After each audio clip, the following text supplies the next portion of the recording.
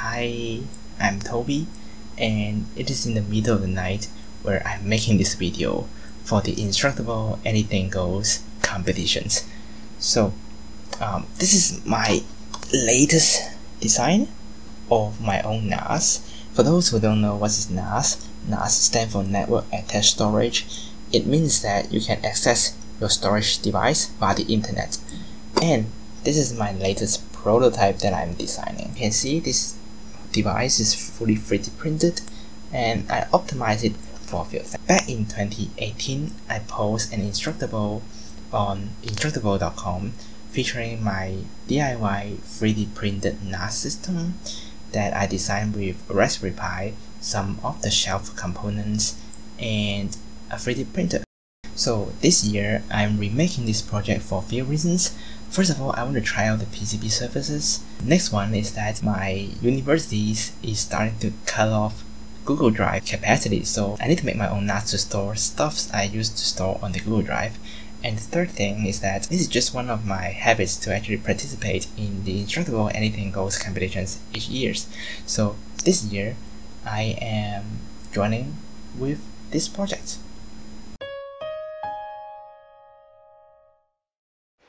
Let me show you this particular NAS I designed. If you are a long-time Raspberry Pi users, you might notice that during the pandemic period, you can't buy any Raspberry Pi due to global chip shortage. When I'm designing this NAS, I choose to use a compatible designs that works with most of the SBCs or single board computers on the market. And for this particular unit, I decided to go with the Orange Pi Zero, but it also worked with Orange Pi Zero Plus, Orange Pi Zero 2, and Raspberry Pi, and pretty much every SBC that you can find and fit inside this case. And for this unit, it is 3D printed using black PLA and screwed together with M3 screws. On the front, you will find a status LED and a hole purely for decorative purposes. There are also some cooling vents on the side where it is hidden behind the front panel. On the back, you will find the cooling fan intake, one USB port, and an Ethernet jack. The Ethernet jack for this particular unit can provide up to 100 megabit speed. However, if you choose another SBCs like the Raspberry Pi 4 or the Orange Pi Zero 2, you might get even higher access speed by utilizing the Gigabyte Ethernet on board. Let's open it up. The first thing you will notice after tearing off the front panel is the power regulation board as well as the ARM SBC hidden in the back cover.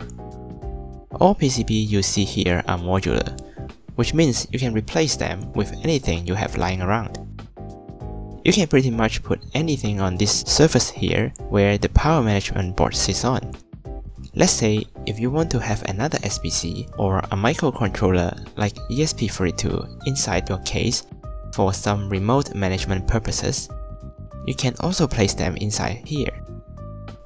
All of the PCBs are connected via these kinds of 4-pin SH2.54 connectors. These connectors carry power and data signal to different modules on this NAS. On the front here, you will see two pulling handles. These pulling handles are the hard disk trays. If you pull one out, you will notice that the hard disk is actually a part of the structural design of the hard disk tray itself. This tray is designed to print without any support materials. That being said, this makes it a relatively fragile print. So before you actually screw in the hard disk on the tray, I would not recommend applying too much force on any of the side of the tray arm, or otherwise it will break easily. The hard disk is screwed in place with 6 M3x6 screws. And on the back here, you can see the SATA to USB adapters. These adapters are relatively cheap from China, and they are using a chip called MA6116.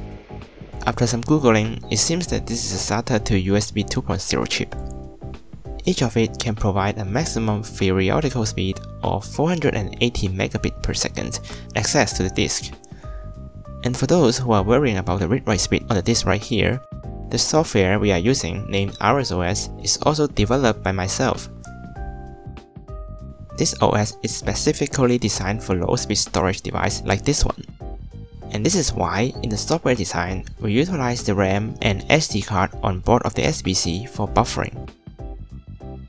In most of the time, when you are uploading a file with size smaller than the capacity of the RAM or the internal SD card, you won't actually notice the bottleneck from the USB adapter itself. This also helps save costs, as most of the cheap SBC don't come with USB 3.0 or SATA port anyway. So, let's get back to the power management board. The power management board in charge of converting the input voltage range from 12 volts to 24 volts into 5 volts and to 12 volts supply for the hard disk and the SBC. The PCB was manufactured by PCBWay.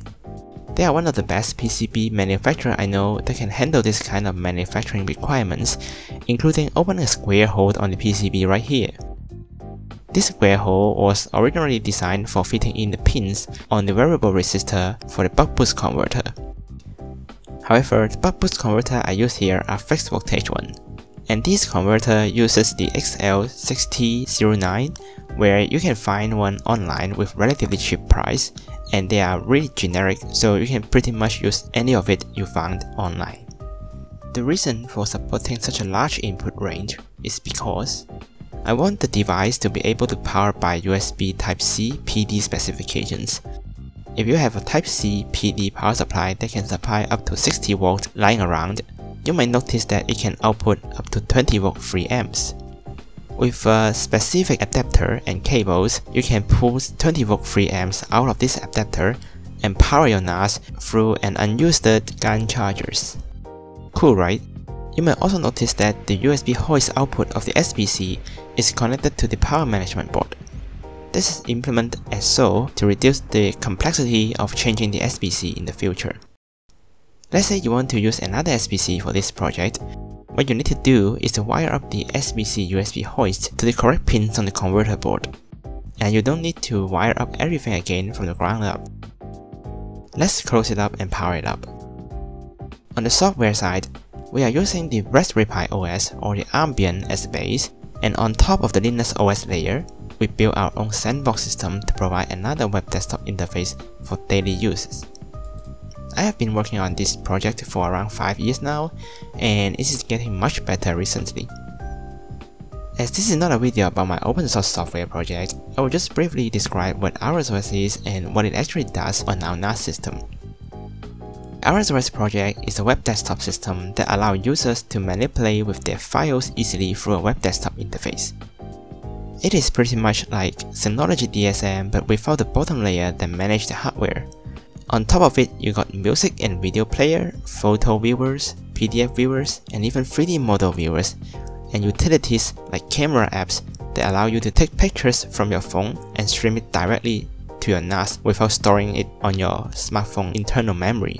If you want to set up RAID using two of the hard disks, you can do so with standard Linux command and mount the final mount point into RSOS storage pool system. And this way, you can access your file from your browser anytime, anywhere. All of the build instructions, 3D models, and the software are open source. You can find them on Instructables and my GitHub page. If you're interested to build your own NAS at really low cost, feel free to follow these instructions and modify anything as you need. Hope this project can help you solve your storage problem as I do. See you